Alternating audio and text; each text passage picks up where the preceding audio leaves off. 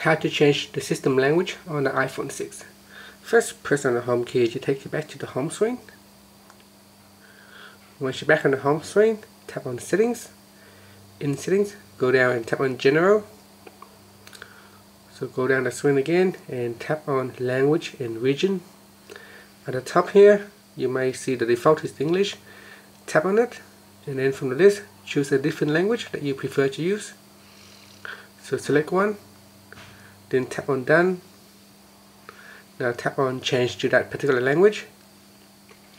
Now immediately you can see the language that you selected is displayed right here, and it's saying that changing language settings.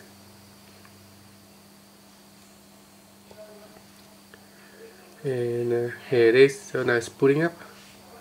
So you can see here everything's on my screen is in different language now.